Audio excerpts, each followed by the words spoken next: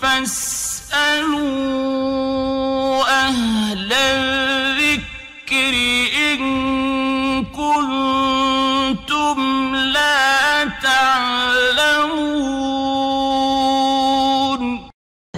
ওয়ালাইকুম আসসালাম ওয়া রাহমাতুল্লাহি ওয়া বারাকাতুহু। সম্মানিত দিনী বোন, আপনি জানতেছিলেন যে মহিলারা দাওয়াতের কাজ করতে পারবে কিনা, শরীয়তে এর বিধান কি।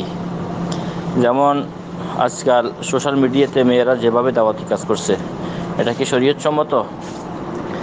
প্রধান কথা হচ্ছে দাওয়া ইলাল্লাহ, আল্লাহর পথে মানুষদেরকে আহ্বান করা, এটা প্রত্যেক মুসলমানের উপর ফরজ। তবে ফরজটা হচ্ছে ফরজে কেফায়া, ফরজে আইন না। 5 ওয়াক্ত সালাত পড়া ফরজে আইন, কিন্তু দাওয়াতটা হচ্ছে ফরজে কেফায়া। কিছু সংখ্যক লোক যদি নাকি দায়িত্ব আদায় করে, সবার পক্ষ থেকে আদায় হয়ে যাবে। আর প্রত্যেকের অবস্থান থেকে কোরআন সহিহ সুন্নাহ ভিত্তিক যে যেখানে আছে ওইখানে সৎ কাজের আদেশ, অসৎ কাজের নিষেধ করবে। যেমন পুরুষেরা করবে তেমন মহিলারা করবে। তবে মহিলাদের জন্য পুরুষদের থেকে ভিন্ন কিছু নিয়ম পালন করতে হয়। পুরুষদের দাওয়াতের ক্ষেত্রে মৌলিক যে বিষয়টা থাকবে সেটা মহিলাদের ক্ষেত্রেও থাকবে। তবে মহিলাদের দাওয়াতের ক্ষেত্রটা হবে সীমিত পরিবেশে, অর্থাৎ নিজেরা পর্দাপুরুষদের মধ্যে থাকতে হবে।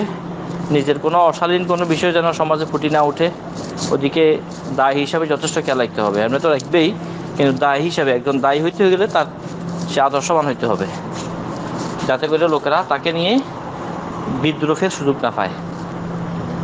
ওইদিকে যথেষ্ট পরিমাণে খেয়াল রাখতে হবে।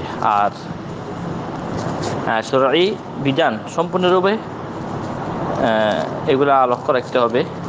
মহিলারা মহিলাদেরকে দাওয়াত দিবে এবং মহিলারা পুরুষদেরকে দাওয়াত দিবে না, হইতে পারে এখানে ফিতনার আশঙ্কা থাকবে।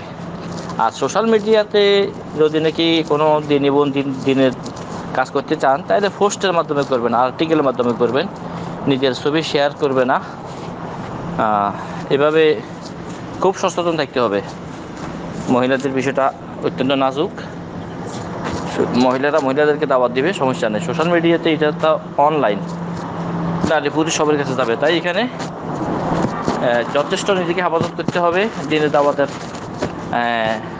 নাম দিয়ে যেন কোনো অশালীন কিছু এখানে ফুটি না ওঠে, বা যাদের সাথে শেয়ার হবে এখানে সবাই নারী থাকবে না, পুরুষও থাকতে পারে। তখন বিভিন্ন ধরনের খারাপ অবস্থার সৃষ্টি হইতে পারে। তখন নিজে যদি দুর্বল হয় তাহলে নিজেও এই অন্যের দিকে চলে যাবে। তো এই জন্য যারা নিজেদেরকে কন্ট্রোল করতে পারবে বলে বুঝে, তখন তারা দিনের দাওয়াত সোশ্যাল মিডিয়াতে দিতে পারবে। এখানে কয়েকটা আদাবের কথা লক্ষ্য করা প্রয়োজন।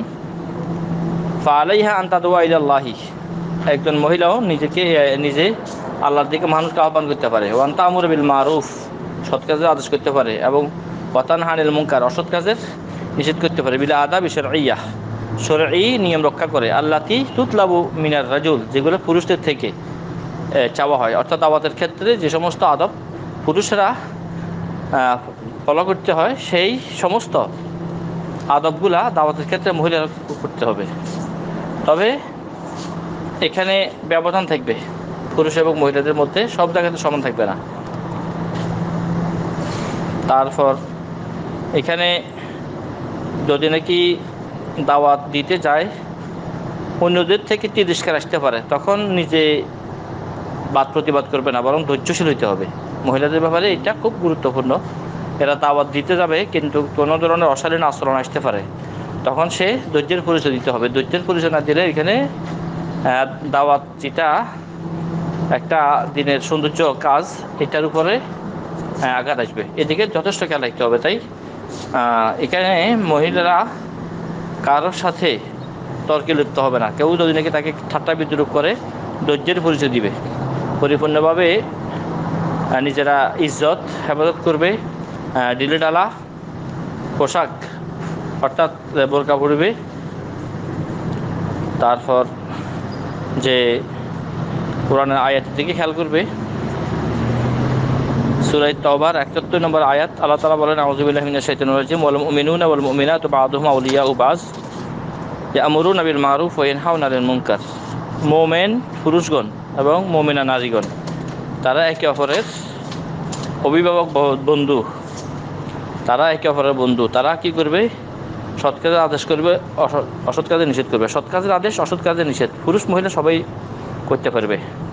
একটা হাদিস সহিহ মুসলিমের মধ্যে আবু সাইদ খুদরি রাদিয়াল্লাহু তাআলা আনহু থেকে তিনি বলেন, সামিতু রাসূলুল্লাহ সাল্লাল্লাহু আলাইহি ওয়াসাল্লাম ইয়াকুল মান রাআ মিনকুম মুনকারান ফালইয়ুগাইয়িরহু বিয়াদিহি ফাইন লাম ইয়াস্তাতি ফাবিলিসানিহি ফাইন লাম ইয়াস্তাতি ফাবিকলবিহি ওয়া যালিকা আদআফুল ঈমান।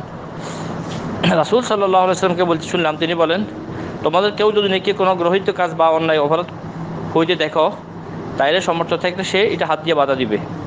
এতটুকু যদি নাকি ক্ষমতা না থাকে, তাইলে মুখ দিয়ে থাকে এটা বুঝাবে এবং মুখের মাধ্যমে, ভাষার মাধ্যমে, দাওয়াতের মাধ্যমে বন্ধ করার চেষ্টা করবে। এতে যদি নাকি নিজের জানমালের হুমকি আসে, নিজের ইজ্জত অবরুর হুমকি আসে, তখন এটা কী করবে? অন্তর তারা ঘৃণা করবে বা অন্তর তারা প্ল্যান করবে কীভাবে এই অসৎ কর্মটা দূর করা যায়। আর এটা হচ্ছে ওয়াযালিকা আযআফুল ঈমান, একেবারে নিম্ন স্তরের ঈমান এটা। তো মোট কথা হচ্ছে, দাওয়াতের ক্ষেত্রে নারী পুরুষ সমান, যদিও নাকি উভয়ের জন্য ভিন্ন ভিন্ন ক্ষেত্র আছে।